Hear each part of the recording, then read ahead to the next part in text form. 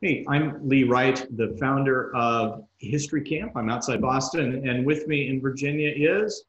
Hi, I'm Carrie Lund, the director of the Pursuit of History, and we are excited to have with us tonight Chris Stubbs.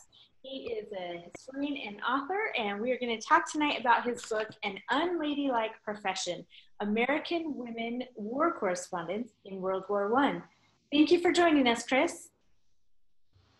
I'm delighted to be with you. Well, Chris, we're so happy to have you. I had read about your book and was just fascinated. It's an aspect of history I wasn't familiar with, and there were just tremendous stories of determination and bravery and creativity. Why don't we jump in? Talk to us about one or two or three of the ladies who against all odds, went to the front lines in the Great War and reported on it. Sure, maybe we can break the war down in phases. Sure. So the women were there at the very beginning. One of the women who was a foreign correspondent, Mary Boyle O'Reilly, was already in London. She had been working in Europe for about a year, and she was there when the war began. So while all the famous war correspondents from America are sailing across the Atlantic, Mary Boyle O'Reilly's already in Brussels trying to report on the German invasion of neutral Belgium. And she gets a bunch of good stories. But I think one of the things that makes her so striking, because none of these reporters, the men show up in Brussels, no one can get access to the war. No one's seen the fighting war. So they're in Brussels for about a week. Brussels is surrendered to the Germans, and these correspondents realize, hey, we can't travel anywhere, we can't telegraph out our stories to the publications, so let's get out of here. So they get on a train, they're going to go to Germany, then up to Holland and go back to London. So there's so much traffic on the railroads, though, that they get put on a siding in Louvain, Belgium, just as the city is being destroyed by the German army.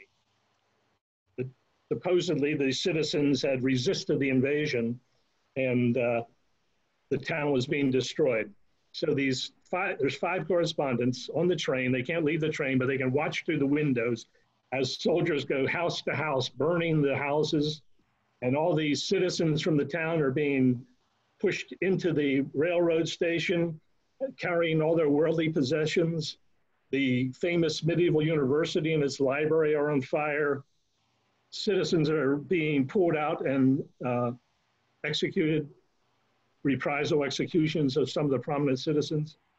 And 2 hours later, the train takes off. They get to Germany, go up to Holland, and the men rush back to London they have a giant scoop. They hadn't seen the fighting war, and now they have.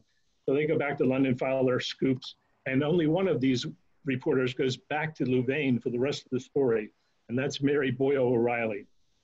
She hires a Dutch automobile driver. He takes her back. She finds women locked in railroad cars being sent to Germany.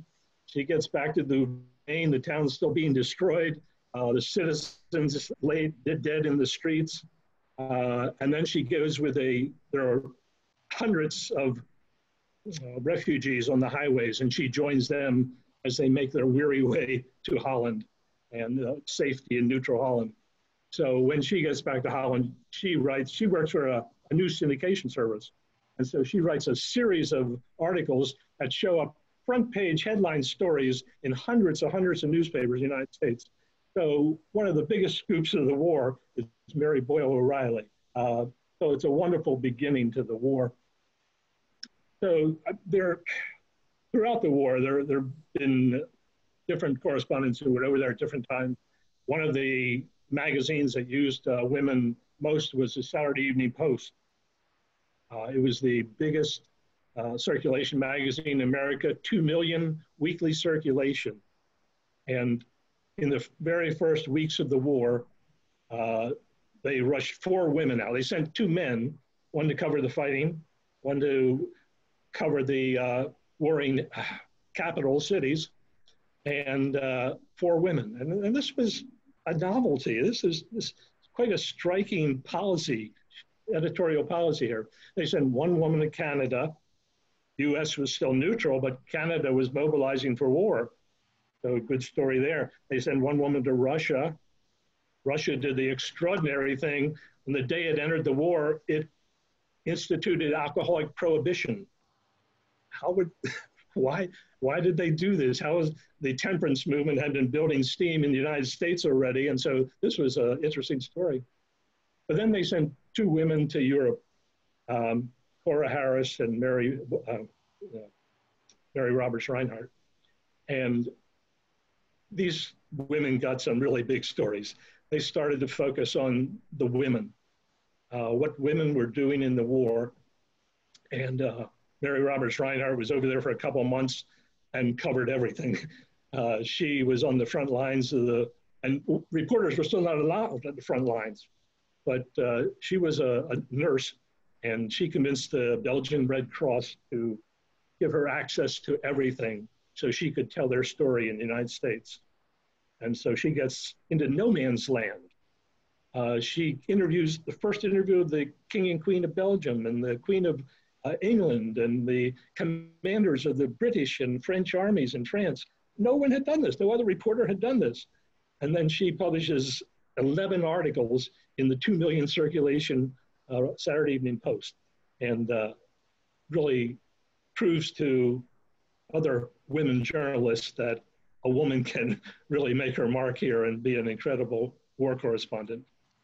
Those are some great stories. I just was just blown away. Was their writing in any way different than what you would have expected from, from a male news reporter? You did mention that there was that one of the reporters focused on women, I assume families, and in that aspect, for the lady interviewing the King and Queen of Belgium, the Queen of England, and so forth, that was hard news, as anyone else would have reported it? Most of the women journalists wrote features instead of hard news. So how it was different than the men? Well, one, the most impactful story of the war was women's role. And what the Cora Harris, the Saturday Evening Post woman, started to do was change the storyline here. I mean, at the start of the war, women were portrayed as victims, passive victims of the war. So they were losing their husbands and their sons, and a lot of women dressed in black of mourning. A lot of women and children were refugees, chased out of Belgium and northeastern France. They were showing up by the hundreds every day in England. So women were victims at the start. But what Cora Harris starts to do is portraying them not as victims, but as active participants in the war. Talks about how dramatically the women of England, for example, mobilized at the start of the war to help the cause. I mean, they raised money and purchased ambulance units for the front. They sent women doctors to Serbia and established hospitals in France. They, of course, moved into industry. I mean, as the men were leaving by the tens and hundreds of thousands, they vacated industry. And so they moved into munitions plants and did everything. So by 1916, when Mabel Potter Daggett goes over there, she takes it even a step further. Not only that women are active participants, but that the war is empowering women. Every place they had been kept out of before the war, higher education, the professions, the trades, they're now actively invited in.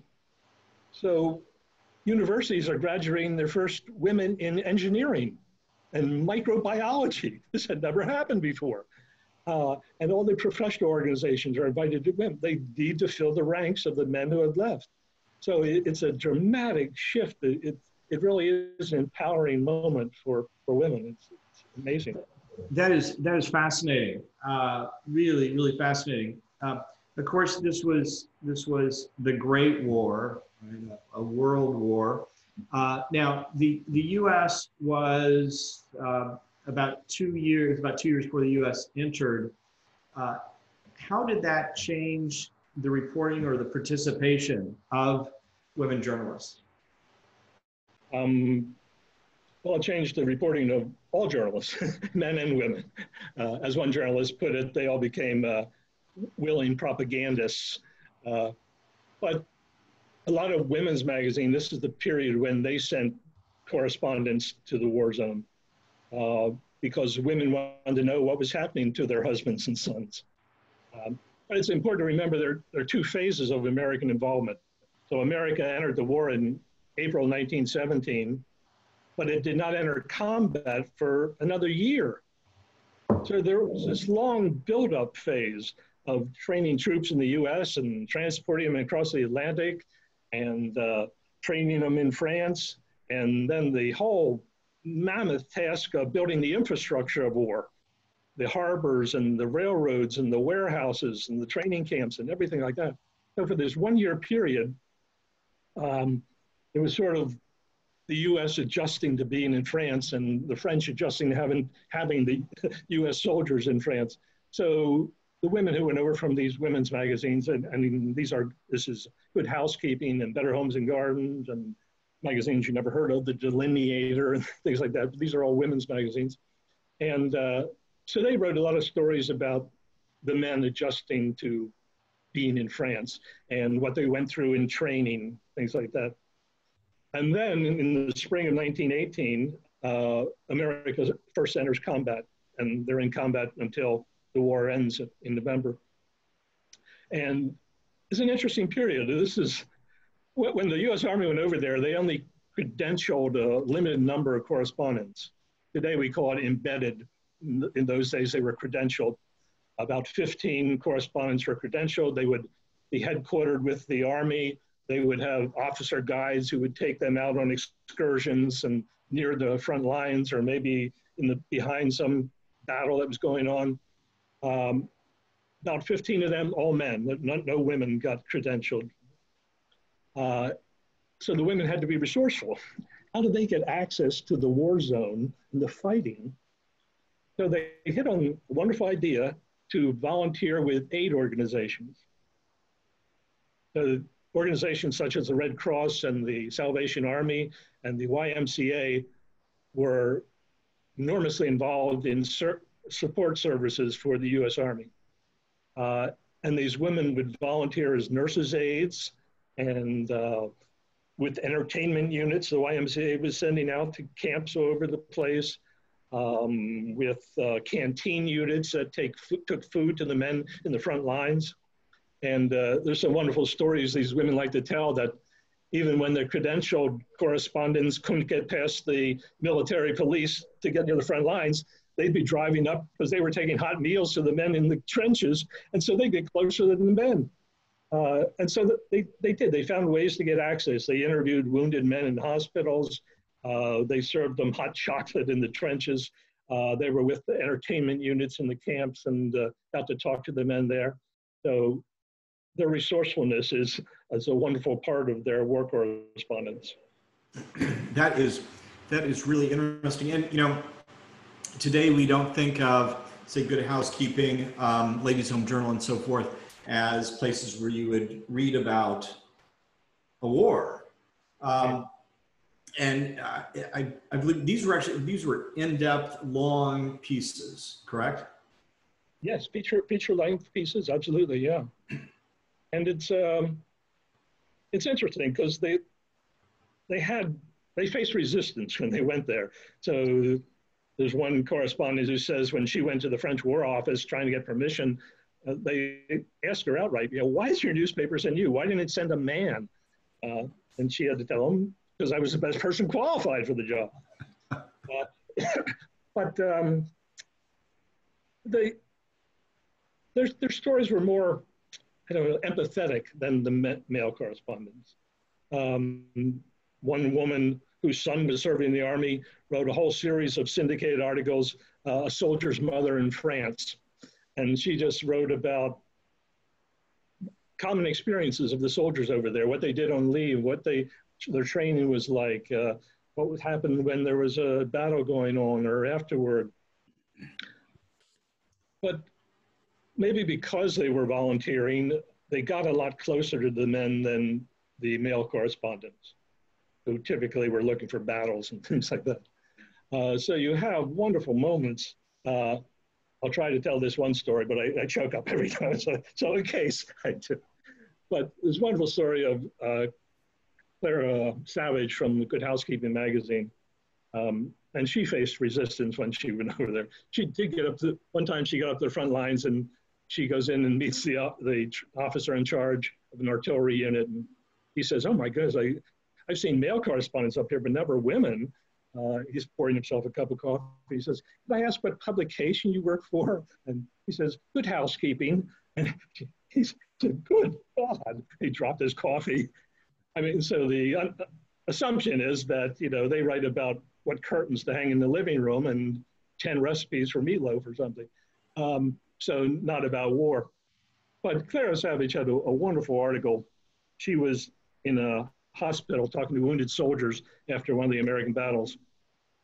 And this one soldier, he's arm in a sling, his head's all bandaged up, and he wants her to help him write a letter to his sweetheart saying how much he loves her and can't wait to be back with her. And then he has to tell her one more thing, and she help him find the words. And that thing is that his face is distorted and completely messed up. And could she still love a man like that? So male correspondents did not capture those kind of moments, but female correspondents did. And they're tremendous, emotionally powerful stories that are another side of the war that would have been lost without these correspondents. That is fascinating. What a very touching story. Were there women correspondents who were writing for the major wire services? You mentioned there was one writing for one of the syndicated services. I'm thinking of AP, UPI, or the major papers of the day, the New York Times, Washington Post, that sort of thing? Yes. So there were working journalists who were over there and typically worked for major urban newspapers, Chicago and New York papers. And most of them, though, were freelance assignments. So it might be one assignment, go to Europe and tell us what the French women are doing during the war. But there were a number of women who were over there. I mean, to call them freelancers is a stretch because they were over there for several years. Some women who were writing for the Saturday Evening Post, Eleanor Egan, wrote 65 feature articles during the course of the war. It's a weekly publication, so they have a lot of issues. But she was over there for 3 years, I think it was. Others made multiple trips back to the US, then back to Europe in the war zone. But writing for, you know, the Atlantic and Scribner's and Saturday Evening Post and National Geographic, all the major magazines and newspapers. You know, Chris, now we haven't read your book yet, but it makes one think of, you know, someone needs to do a compendium, and I don't know how much you excerpted in there, but the stories sound fascinating that they were writing. And to really bring things to life in a much more meaningful and tangible way. Well, I have done an anthology of their work, which will be out next spring. Oh, great. But you're absolutely right, to see some of these stories in print and to hear that story of that woman who wrote about the wounded soldier, and they're just so powerful, and they're still powerful to this day. And the writing is so good. A lot of these writers were fiction writers on the side. I mentioned too the novelists. There were more novelists. So that they have a very good command of the language, and the stories are amazing. Well, so before we started, the three of us had a conversation, and Carrie and I encouraged you to join us next year at History Camp. And it sounds like with that this book and the anthology next year, it's all the more reason, and we would love to have you. I know this is a story that people would love to hear also in person and meet you. So I hope we'll be able to do that too. I'd love to do it.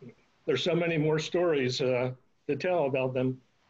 Well, why don't we go, if there are a couple that, that you'd like to go ahead and tell us a little bit more. It's just so fascinating. Well, let me talk about Eleanor Franklin Egan. She's the Saturday Evening Post writer who published 65 articles in the course of the war and the immediate aftermath, the year after. And she was probably the woman reporter who came there with the best resume. Her husband was a journalist. They had founded the Manila Times in the Philippines about a decade before the war. But she had covered the Russian-Japanese War. She had covered the Russian Revolution in 1905. And she was just happened to be everywhere. I mean, she was the first and only correspondent to make it into Mesopotamia, where the British were fighting the Ottoman Empire. There's a wonderful story of her. She wrote about 5 articles from Constantinople, the capital of the Ottoman Empire in Turkey, while the British were fighting in Turkey at Gallipoli. And one of the things she learned while she was there, that the Turks had systematically started exterminating their Armenian population. And this is all being done somewhat secretly. But she got her hands on the secret dispersal orders that were posted in all the Armenian villages, ordering them to go to the camps on the interior, camps that typically did not exist. And so they were sent with no provisions to feed them or their safety to wastelands in the interior of the country. And she snuck out, at the risk of her life, she snuck out a copy of these dispersal orders to show them to the outside world and prove that this was going on. But this adventure was not done. She was making her way out of there. She had to go through Bulgaria just as Bulgaria was entering the war. And she made it to Salonika, Greece, and had to get home from there. And she got on a tramp steamer headed to Alexandria, Egypt, where she hoped to get in a British convoy to go home. And it was attacked by an Austrian submarine. And it fired a shot across her bow, but everyone thought it was hit by a torpedo. And it was overloaded, and people started panicking and jumping in the water, and women are throwing their babies in the water, saying, "Someone rescue him, please." And Eleanor Egan gets knocked overboard. She gets pulled into a lifeboat. The sailors in the boat are pulling dead bodies out and throwing them in her lap. They give her a wet baby to put under her coat. The Germans, the Austrian commander of the submarine finally says, I'm not a murderer, get back on the boat. I didn't want to sink this. And so everyone climbs back, but dozens and dozens of people had died in the process. So she finally gets to Alexandria, but there's an example of the kind of high drama that these women experienced, sneaking out these secret orders about the Armenian genocide, being attacked by submarines. It just boggles the mind that they existed through all this. Well, indeed. Now, this is a story that's new to me, and I imagine it's new to many of the people watching right now. Has this story been told before? No. You mean Egan's story? I mean, this story generally of these tremendous heroic efforts to communicate what was going on. No, I mean, there have been a couple of books about the journalists in World War I, and almost exclusively focus on male journalists, including my own book, American Journalists in the Great War.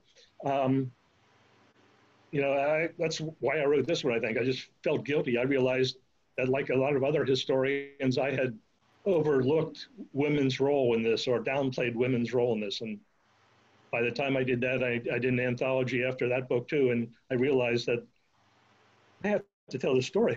I fell into that same trap. I underplayed the role women had in this, in history. And I had to make amends. I had to tell their story, and their story had never been told before. That is fascinating. Now I'm just curious, was your publisher as eager to publish this latest book as they were your previous one? Yes. Okay, well, good for them. They were. Well, because as I said, there had been some books about the male journalists, not as good as mine, of course, but there had been no book about women journalists. So it was, they were delighted to have it. Yeah. Well, so this also makes me curious. To what extent were women covering previous major conflicts, even going back perhaps to the Civil War here in the States? There had been a few outliers, I call them. I mean, there was a woman who in the 1840s, I believe it was, reported on an Indian battle, the U.S. Army with an Indian battle. There were 3 or 4 women who reported on the Spanish-American War. So they convinced their newspapers to send them down to Cuba, and they wrote stories about mostly what was going on in Cuba, not so much the fighting war. This Richard Harding Davis, the famous male war correspondent, wrote about the fighting war and the charge up San Juan Hill and made Teddy Roosevelt famous. So there had been, and most recently in the Spanish-American War, there had been some women. But World War I is the first time that they were a major factor in reporting the war. And to what extent were there women from other countries, especially, for example, England, involved in covering the war? Well, I mainly focus on American women. Sure, of course. But I do mention one woman in particular, sent by the London Times in the opening weeks of the war. She got into Belgium too and wrote about it. And there were 1 or 2 German women, I think, who reported the war, but not many, not nearly as many as, of course, the American women were at an advantage early in the war when U.S. was neutral, because they can get into any country, any warring country they wanted. They get into Germany or Russia or Turkey or any of them. So they had an advantage over women from England or Germany, for example. Do you have an estimate of how many women journalists there were from the United States that filed stories? I deal with about 35 of them in my book. I would guess there are probably at least 5 or 10 more who went during the war or immediately after the war for the Versailles Peace Treaty. Some of them went over just for that. So I'd say probably this side of 50. And do you have some rough estimate of how many men journalists there were, how many male journalists there were from the United States covering the war? Just trying to get a sense of relative sizes. The short answer is no. Okay. I could not even get, because so many went over after the U.S. involvement, of course, and they started credentialing correspondents with individual divisions. Okay. You wouldn't be a credentialed correspondent, you'd be a visiting correspondent. And so there were so many more. I mean, so I'm just going to pull a number out of a hat, say 100, but there are probably more than that.